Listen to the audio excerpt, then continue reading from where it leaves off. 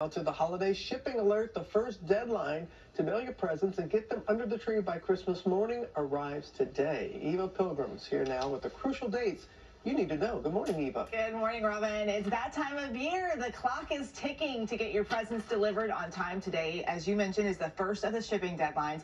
FedEx ground economy packages have to go out today to make it in time for Christmas with the U.S. Postal Service Ground Advantage, and first class mail you have until Saturday. Okay, so the next round of shipping deadlines starts on Monday with the U.S. Postal Service Priority Mail, then Tuesday UPS 3-day, FedEx's Express Saver, and for the real procrastinators, let me just warn you now, you have less time to get packages delivered because Christmas falls on a Monday. So your absolute last days to order and get presents will be the end of next week. UPS's next day cutoff is the 21st.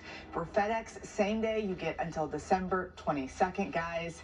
Get those packages in the mail. That's right. As you said, the clock is a-ticking. All right, Eva.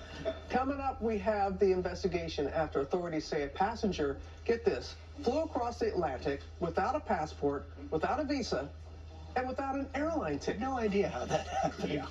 Plus, the jailhouse calls obtained in the case of the Florida woman arrested while allegedly trying to flee the country, charged in connection with her former son-in-law's murder. And this morning, we're remembering Andre Braugher, how the Brooklyn Nine-Nine star's friends are paying tribute to their beloved co-star. But first, let's go to Sam Champion. And I say good morning to you, and good morning, wind chill. So there's a lot of us in the country with a reinforcing shot of fresh air. That means we've got wind chills that are below 0 teens and even 20s this morning, but we know you are traveling. So let's set you up with some real travel trouble over the next couple of days. We'll watch first this stalled front in South Florida. Now you can see that tropical moisture already developing in the Keys. This is going to be 2 to 4 inches of rain just in the next 2 days, and then some rough surf advisories, winds up to 40 miles per hour. That's a wet time for Florida, but let me set up even more here. So we look to the west. This is a big snowmaker, about 24 inches of rain in the southern Rockies, but watch it make its move down to the south with this front. Pick up a spinning low, and now game is on for flooding rain and strong winds that not only hit Florida, but the entire East Coast. Now, this is all the way through Sunday that we could see rainfall totals here that are more than 4, 5, 6 inches of rain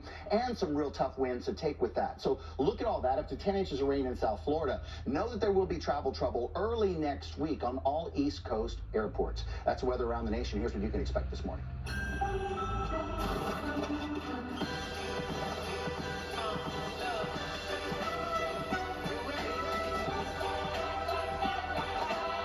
So hear the drums drumming, all your friends humming. Yeah, it's a good time coming.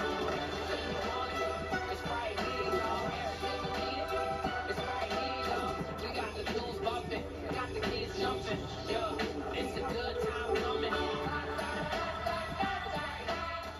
Good morning, everyone. Happy Wednesday. I'm meteorologist Jeff Smith here with your AccuWeather forecast. 39 right now in the city. Clear skies out there. You have some 20s in the normally colder spots north and west. The wind will be picking up during the day. We'll call it a breezy blend of sun and clouds. A high getting up to 46. Never feeling warmer than the 30s with that wind out there, though. Speaking of 30s, we won't get out of the 30s for a high tomorrow. Bright but chilly, about 39. 55 on Friday, so big recovery Friday. Saturday looking like the much better half of the weekend. You heard Sam mention that storm later Sunday into Monday. Coming up, if your iPhone gets stolen, what you need to know about the new Apple security feature. We'll be right back.